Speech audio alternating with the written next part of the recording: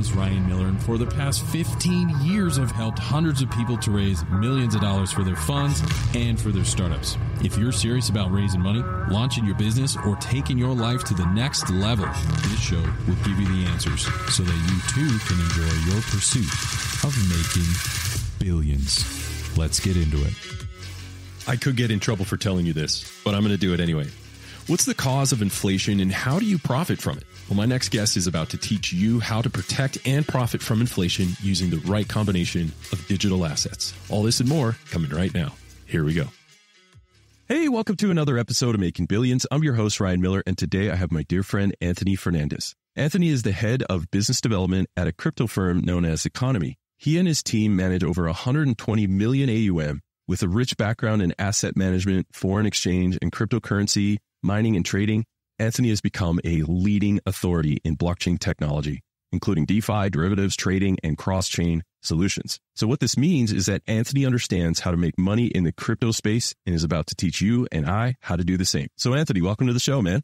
Ryan, I really appreciate you having me to the show. I've listened to a number of your podcasts, recently the one with Kevin Dermot with, talking about gold and inflation. It really resonated well with me coming from the Bitcoin industry. A lot of similarities between Bitcoin and gold. Feel a bit of imposter syndrome. You've had such high caliber guests on the show, so hopefully I can provide some value to the level of their content. You know what? You're very kind, and we've been fortunate enough to be rated in the top 2% in the world of all podcasts, and it's all because of amazing guests like you, Anthony. So we really appreciate you being here, and we're excited to crack this open and really learn more about making money in the crypto space and billionaire cheat codes and everything that you and your team have put together.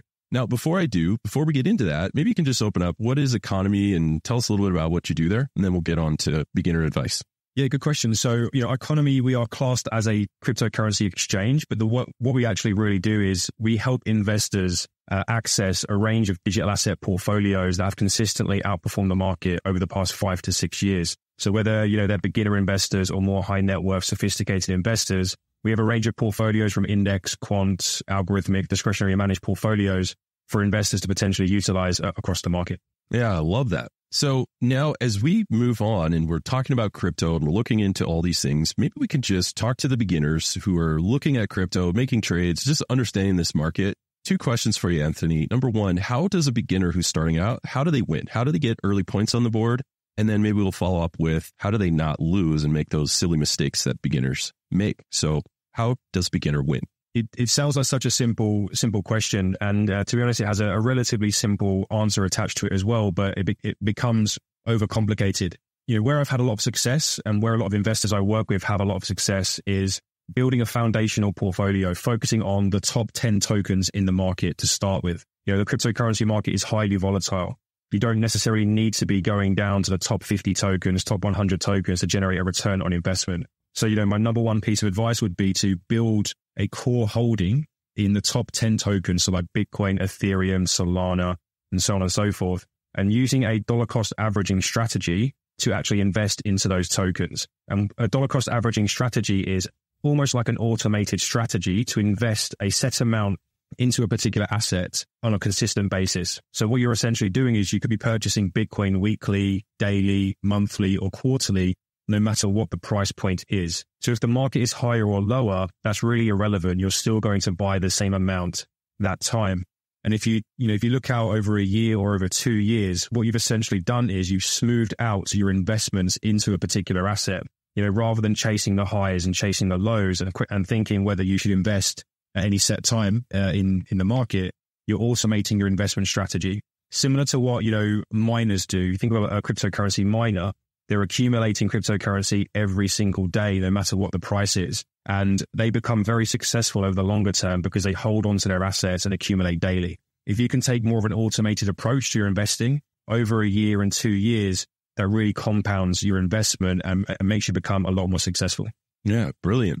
And with that, how do they not lose? How do they avoid? So we got dollar cost averaging, just really it's a disciplined approach to say, if you're quarterly, daily, whatever that is, stick with it and price will fluctuate, but over time that pricing will work out well in your favor. And they look at those in stocks too. So dollar cost averaging is pretty well-known strategy and quite effective.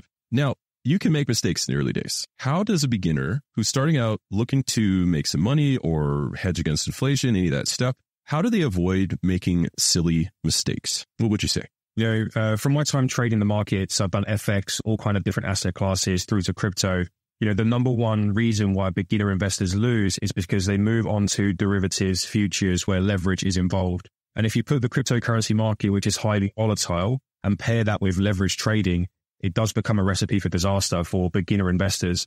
For example, if you're investing, $1,000 and you're using leverage and you're leveraged up 10 times or 100 times, and the market moves against you a fraction, that's you out the market. And the number one rule is don't lose money. And that's you kind of out the market already in one position. Just this week, Bitcoin dropped $10,000 in one day and then moved straight back up the following day. Essentially, that's taking out all of the leverage players in the market and the buyers in the market. So number one rule, I would say with crypto specifically, there definitely is a space for leverage trading, but not necessarily with crypto.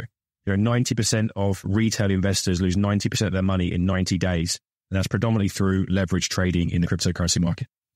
So stay away. I think was it Warren Buffett or Charlie Munger said the three things that kill business are ladies, liquor, and leverage. I don't know if that was a real thing, but you're absolutely right. On the third L, leverage can really tank a great motivated investor. You can have a great strategy, but if that strategy includes leveraged or things that you don't understand, I think what Anthony's saying is just stick to the basics and allow those to give you that steady dollar cost averaging profits. Would you agree?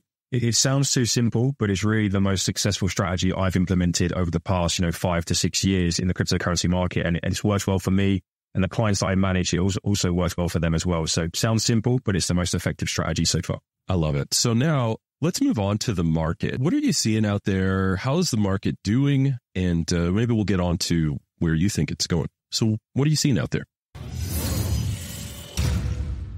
Thank you for watching. If you've made it this far, we must be friends. So don't forget to like, subscribe, and click that notification button. Now, let's get back to the show. So what are you seeing out there? Really, this podcast has come at a very interesting point in time.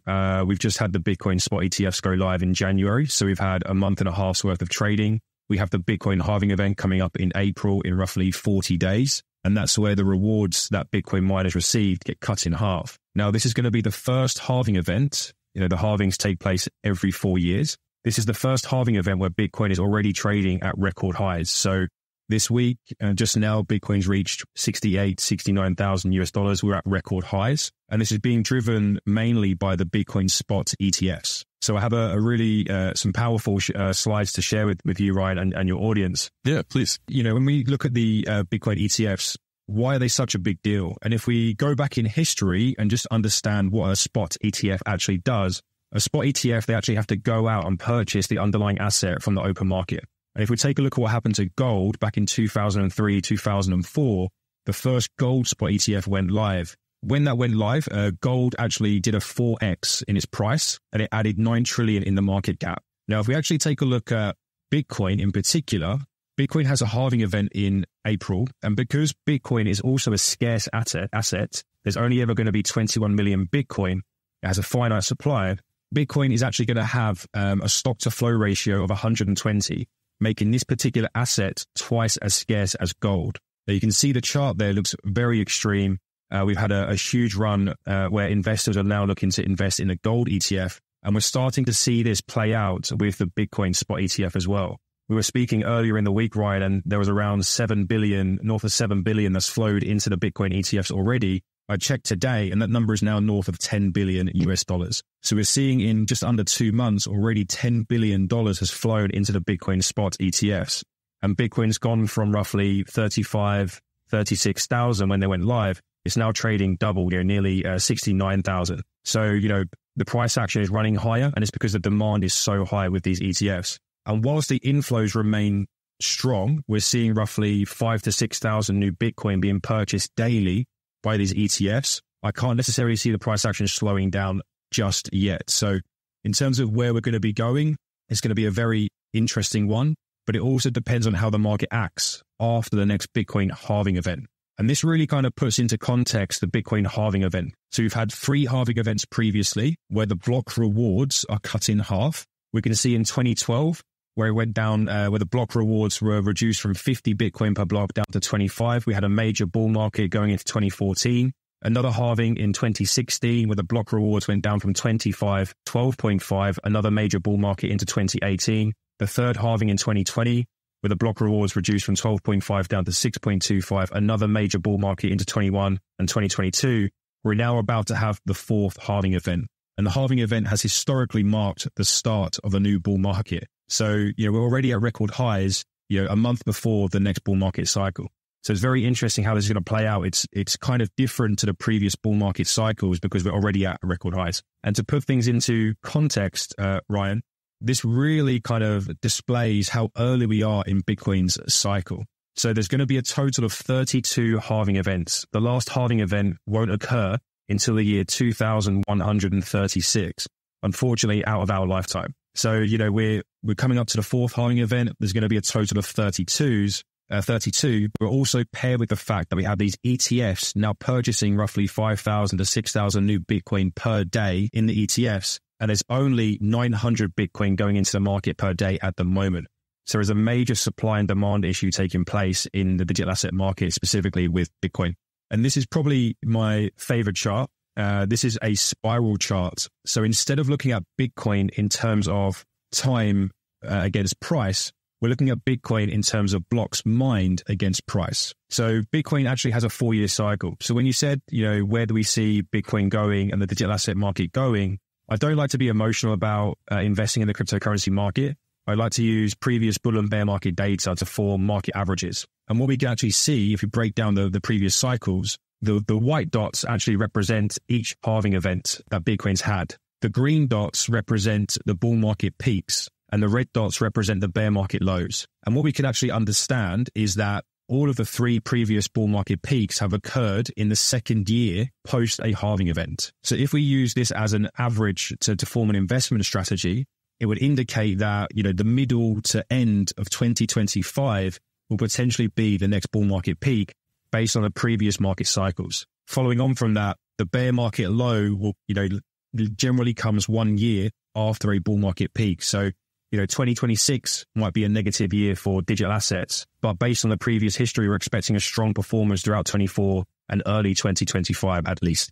All right. Well, brilliant, man. So within 2 years of your halving event in Bitcoin, that's a place where we start to make a nice cycle. So you have a nice 2-year run. So it sounds like, as I'm listening to you, I was like, well, I need to buy Bitcoin right after that halving event. We can have a nice run on that. Is that kind of what your opinion is? Yeah, I mean, based on the previous cycles, it would say that we should have at least a year and a half worth of a positive run over, 24, early 25. Of course, every cycle is going to be different based on liquidity coming into the market and based on the macroeconomics, central bank liquidity and so on and so forth. So yeah, expecting a positive run over the next year to year and a half. We are at record highs already, which hasn't happened before a halving event. So that dollar cost averaging strategy is really going to come into effect over the next year or so, because buying frequently should help you kind of accumulate at different price points over the next year. Okay. And what have you seen out there with Ethereum? That's another popular currency.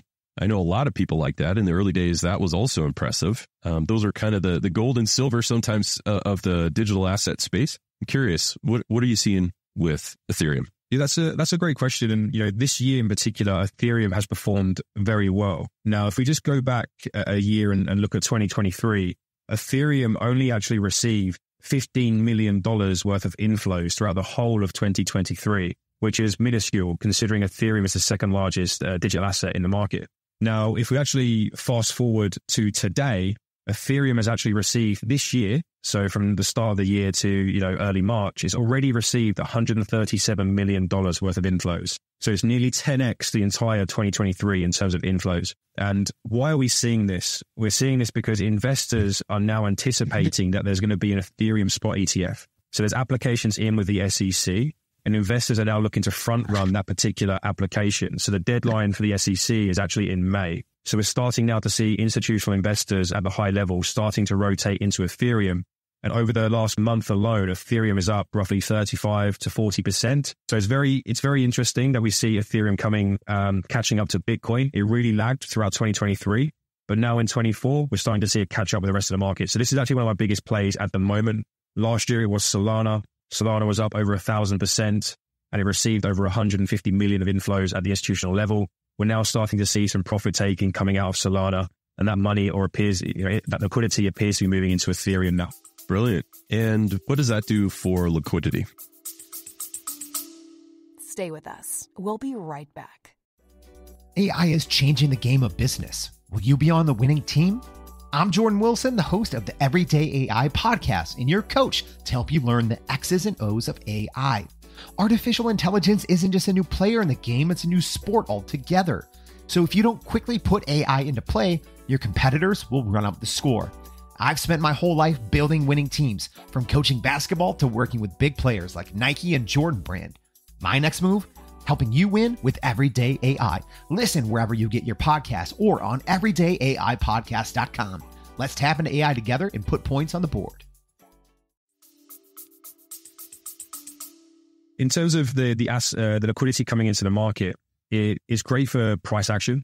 So, when you're looking at where to potentially invest your money, you can do all the technical analysis you want, but if you don't have liquidity going into a particular asset, it simply may not go anywhere. So for myself, what I do, I follow liquidity. Every week, I'm on the CoinShares website, looking at the institutional inflows into different assets across the top 10, top 15 tokens. And I'm generally basing my investment philosophy around where the smart money appears to be going. So I'm generally following the liquidity. At the moment, it's going into assets, predominantly Bitcoin and Ethereum at the moment. There's a few, shoots of liquidity going into Chainlink, XRP, Cardano, but nothing at the level of Ethereum and Bitcoin just yet. Okay, brilliant. As we round third base, maybe let's talk a little bit about, through all of your experience and everything that you've done, let's talk about some of the deep competitive advantages. So let's cut through the noise, go right to the signal. What are some competitive advantages that you can provide for our listeners in this space? I think it's mainly understanding what Bitcoin actually is. Some people, have heard a number of different terms being used. Is it a hedge against inflation? Is it a hedge against economic uncertainty? A hedge against government overreach? And I guess, is it a store of value? I guess it's all of the above, potentially. And the main driving point of Bitcoin is it's a hedge against fiat currency devaluation. And when you understand that central banks are consistently devaluing their currency and debasing their currency, you'll understand Bitcoin's position in the world. And there's a really interesting chart of Bitcoin plotted against the world M2 growth rate. So the M2 growth rate of the Fed, the ECB, the PBOC, the Bank of Japan, and the Bank of England. And essentially what this indicates is the percentage increase or decrease of the M2 money supply around the world. And what we can actually see here is all of the Bitcoin bear market lows coincide with the lows of the M2 growth rate of the central banks. Now, why does a central bank print money? To stimulate the economy, to provide financial support. But essentially what that does is later on down the line, it creates inflation and it devalues the local currency. Look at what's happening in Argentina, in Turkey, in places kind of slightly outside the West, a bit further away from home. But even if you look at Europe, the UK, in the US as well, fiat currencies historically over time devalue based on new liquidity going into the market and printing money out of thin air. Now, Bitcoin actually acts as a hedge against a devaluing currency. So the bull market peaks of Bitcoin also coincide when the central banks are looking to reduce liquidity. So that's strengthening the local currency. And vice versa, a bear market low on Bitcoin also coincides with the lows of the growth rate and when central banks are looking to increase liquidity into the system as well. So if you're sitting on a stockpile of cash in the bank, which becomes gradually worthless over time, Bitcoin acts as a hedge against that fiat currency devaluation. And I know the adoption rate is growing at the moment. I've been in the market for a number of years. I also think it's kind of crazy for a person not to have any exposure to this particular asset, especially if they own assets like gold, which acts as a store of value as well. We're now starting to see some liquidity flow out of the gold market and into the Bitcoin market. Wow. So governments print money, inflation is the result, and which reduces the purchasing power. So it takes more dollars to buy the same thing. And what I think you're saying is, based on that activity, which is economics 101, right? Inflation happens when governments print money. You can say, however, to hedge against that, to protect your purchasing power, Bitcoin has quantifiable data that shows that it moves directly in line with that. And so the M2 money supply, you can look that up, folks. If you don't know what that is, you can look up what is used to calculate the M2 money supply. Whatever that is, you'll find out that Bitcoin is a good protector against the damaging inflation to your purchasing power. Would you agree? You summed it up very well, Ryan. So yes, exactly right. Bitcoin protects your capital rather than being 100% allocated to cash, which traditionally devalues. Bitcoin provides that hedge against the devaluation. and potentially provide some upside in the market as well. Yeah, brilliant. What other competitive advantage can you provide? Because I know there's, like, for example, there's a lot of people with a lot of opinions on a lot of things in the crypto space. How have you managed to deal with that? And what can our friends around the world learn?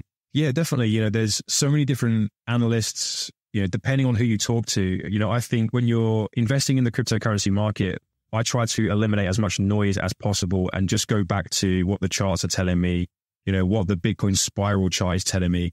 Based on that Bitcoin spiral chart, I potentially know when I should be reducing my exposure to digital assets and when I should be increasing my exposure to digital assets. But if you looked at the news, the news would be telling you to buy Bitcoin during the peaks and sell Bitcoin during the lows. So eliminating a lot of the media, the noise from your investment philosophy and your investment strategy and being consistent over a few years is really a way to become successful. So, going back to the spiral chart, that's my number one chart. There's also a really interesting chart based on the US dollar index. And this is kind of one of my go-to positions as well. So what is the US dollar index? The US dollar index, the DXY, is a chart of the US dollar as an index as a standalone. Okay. Now what we can do, we can actually plot all of the Bitcoin bear market lows alongside the DXY bull market peaks. And on the other hand, you can also plot the Bitcoin bull market peaks, which coincide with the DXY, so a US dollar bear market low. Now, what moves the US dollar? So the US dollar is a global reserve currency at the moment. Generally, when the dollar is strengthening, it's a risk-off market sentiment. So that's where investors are looking to take less risk. They're moving into the global reserve currency. When the US dollar is weakening, it indicates that investors are moving out of the US dollar and back into risk assets like digital assets, equities, and commodities. So the dollar index for me, is a volatility index. And when we're looking at the macro side of things, understanding what the central bank, the Federal Reserve, is going to do in the future. So the last year, there's been cooling interest. They've decided to, hold interest rates. There's a lot of forecasts now they're going to be cutting interest rates in 2024 and providing some support to the financial markets. So the US dollar has eased from its peaks, and risk assets like the S&P 500, like Bitcoin and gold, are now trading at record highs. So it's a kind of a forward-looking indicator.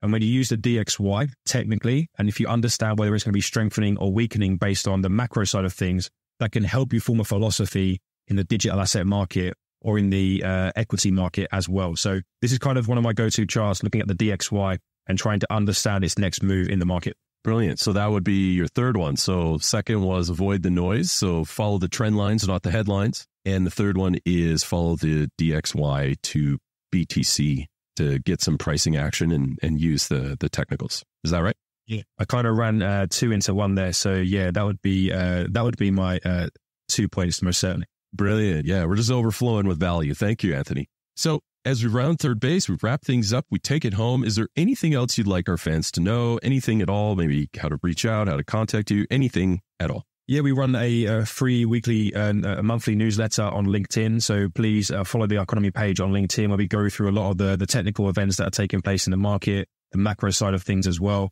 Completely free. We're just trying to provide as much education and value around the digital asset market and how to build an investment portfolio in the space as well. And that's Economy, ICONMY or MI? Yeah, ICONOMI. There you go. There it is. So go to LinkedIn. You can follow that newsletter and really help to drill in. So just to summarize everything, folks, Bitcoin, remember, one competitive advantage you can have is Bitcoin is best observed as a hedge against M2 money supply. The second thing that Anthony mentioned was the trend is your friend. Follow trend lines, not headlines. Make sure that you follow the data. Be very disciplined in your approach. And then finally, follow the DXY to BTC technical chart. You do these things and you too will be well on your way in your pursuit of making billions.